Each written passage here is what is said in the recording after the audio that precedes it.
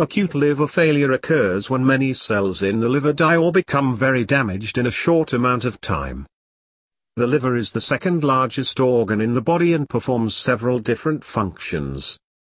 The liver processes everything you eat and drink, which it converts into energy and nutrients for your body to use.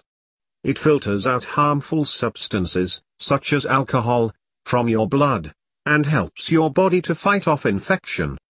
Acute liver failure, also known as fulminant hepatic failure, can cause serious complications, including excessive bleeding and increasing pressure in the brain. It's a medical emergency that requires hospitalization. Depending on the cause, acute liver failure can sometimes be reversed with treatment. In many situations, though, a liver transplant may be the only cure.